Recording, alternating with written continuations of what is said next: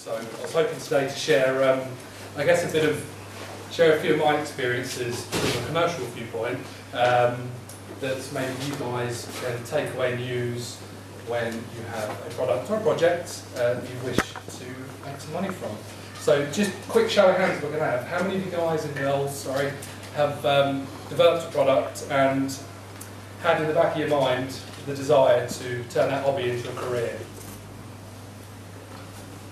Okay. And if not a career, how about sustainable living that allows you to keep on inventing? Yeah, hands up. Yeah. We all have data for a reason, and we're discussing this over lunch. It's a machine. However, success is defined in so many different ways. I mean, some people see financial freedom as success. For me, it's recognition of a job well done. But whichever way you look at it, there are some key rules that are passed down that help you achieve it. So starting with, I guess, the challenges ahead. So many of you will be in different stages of the story that I'm going to tell at this moment in time. You may well have a pile of wires on the workbench somewhere, and you may well have something shiny that you're looking to find a decent marketing company to get out in front of lots of people. Whichever stage you're at, the challenges you are either facing now or will do very shortly are as follows. Having a support structure in place. I can't emphasise how important it is. For me personally, I've come from a sales background. That's what I've done my entire life. Technology is something that really interests me. And the whole ethos and ideas behind an open source community drives very well with my personal beliefs of sharing absolutely everything. And having a support structure in place is, without a shadow of doubt, one of the most important things that I could urge all of you to do. And when I say support structure, there's a few different aspects to it. Family, if people around you are buying into what you're doing, you're much more likely to not be getting a hard time from this is when you're locking yourself away in a room till whatever hours at night. And also when it comes to finding other like-minded people, we are at networking events like this. It's actually making the most out of these introductions, because the one thing that I'm disappointed I've not managed to do so far is actually get around to meet enough of you yet. I hope to do so afterwards. But it's what you do with those introductions afterwards that ultimately defines how much use it was meeting those people, the amount of business cards that get left on my desk with 1-2 emails sent and never to be heard of again. And I guess one of the challenges as well is understanding the competition. So say for example, in a hardware sense, if you are making a product that has a very specific purpose, there will be other people either trying to or currently doing something of a very similar nature or solving a very similar problem. A common approach to that fact is by avoiding them like the plague and trying to pinch their ideas. The thing I love about the open source community is it's all about sharing. So I'd urge you to observe the masses and do the exact opposite, and actually try and build some bridges when it comes to seeing people that are doing similar things to you. How we go about doing it, I've seen a very specific approach taken over the last 10-15 years, time and time again, and it starts with a light bulb moment of an idea, and you're about to revolutionise the world from your garage on your workbench with a bunch of wires. I see some smiles and nods. I'm sure we've been there. And the next stage is always going to friends and family or anyone that will listen, and allowing them or giving them a chance to buy into your idea for a bit of seed funding. And as soon as you've got enough money to try and fund your idea, it's then trying to find like-minded people, so building a team around you. And once you've got those people, it's looking to develop that idea to the nth degree, so it's a polished article, and then engaging your customers. It's a way that I've seen over the last 15 years, like I say. I personally believe it's a strong part of the reason why a lot of small businesses and small enterprises fail in their first year. Another approach that was I guess, taught to me at quite a young age by someone much wiser than me, that was very successful in business. And if any of you guys and girls have any aspirations of making a living out of something that you enjoy doing, may well benefit from some of these. So it still starts with the idea. It's where everything's spawned from. And whatever your idea is, I think the first step is challenging yourself. And what I mean is asking yourself a series of questions. And they're not going to be the easiest of questions. There's going to be some moments stood in the mirror asking yourself some questions that you really probably don't want the answer to. The questions start with, what problem am I solving? So identify the problem. Is the problem that I'm solving a commercial problem? Is it a problem to save the world? Am I looking to try, capitalise on ecology? Or am I purely just trying to make life better for people or easier? Is it a problem of convenience? After you've established what the problem is, it's identifying who would want the solution. So if there are a lot of people with similar problems, you can bet two things. First, that someone would have tried it before. And if they haven't tried it before, someone's trying it at the moment. Once you've identified perhaps who wants a solution, it's also looking at who doesn't want a solution.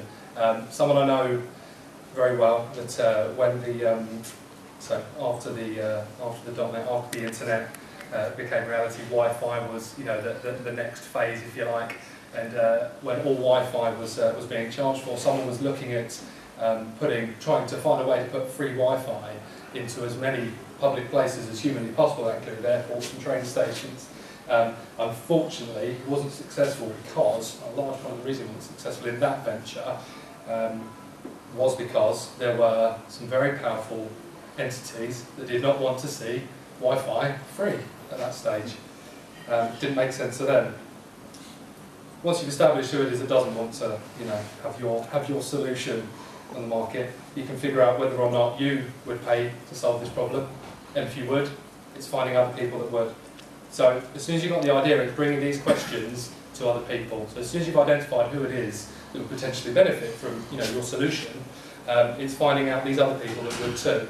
Because let's remember, without them, whether or not you perceive success as financial freedom, recognition, even having a job well done, if you're solving your own problem, you won't get that unless there are other people that have the same viewpoints on whether or not that solution should exist. So engaging the market, it's a very commercial term. What I mean is speaking to people. It's identifying who it is that you need to speak to. The questions that you've asked of yourself, it's purely a process of just repeating that. It's asking people. So asking people the questions that you perhaps don't want answered. So if you're inventing a product, you've had a great idea, you believe in it strongly, as we all do in ideas that we bring up ourselves.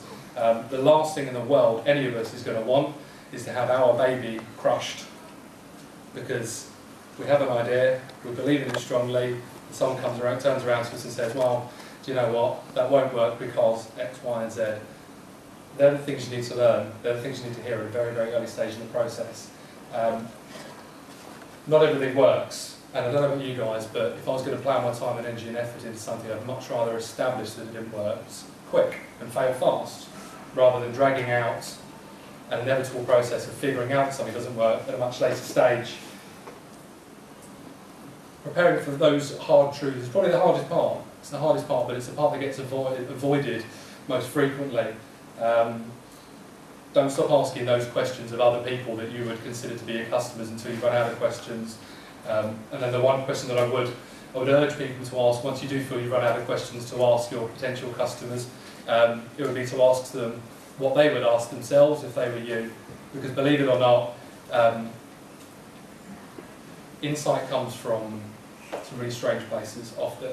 And what I've found as being a very new member to this open source community is that when Miles and I are sitting down discussing perhaps the direction the company can take, new products, what we're going to do, who we're going to be able to help the best, it's very rarely a technical opinion or a non-technical opinion being from me that is the answer. It's almost always an amalgamation of the two.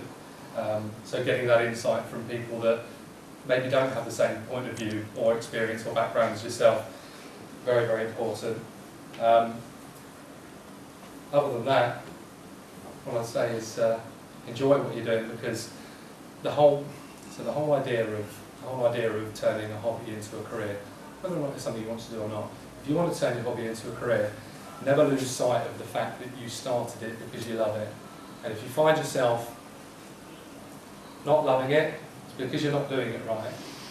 And swallowing that pride and hitting the reset button and taking yourself back to a point where you do enjoy doing it again, that's often the hardest thing. So yeah, but yeah, I hope some of what I've said is can be of some use to you guys in the future. And yeah, look forward to catching up with you all later on. Welcome any questions.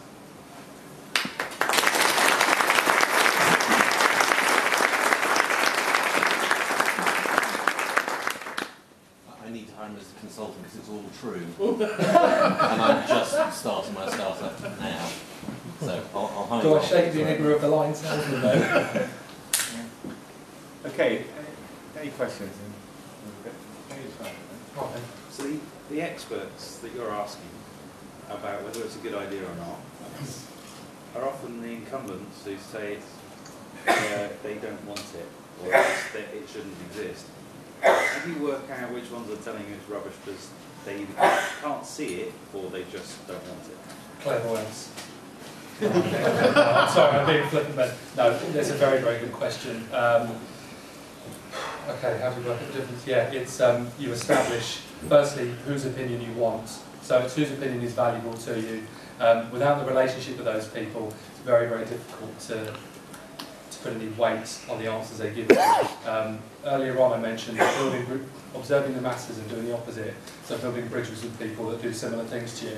That was with that exact question in mind. If you have those bridges built already and a pre-existing relationship with people that perhaps could be deemed as your competition, if you have those bridges, the answers you're likely to receive from those people, you would hope, would be honest. Business is business at the end of the day. There's a lot of people, unfortunately, you're right, there are scrupulous people that will give you the wrong answer for that reason. But with that in mind, I guess to answer your question with perhaps a suggestion would be not to direct questions to check the validity of your product at one particular type of person.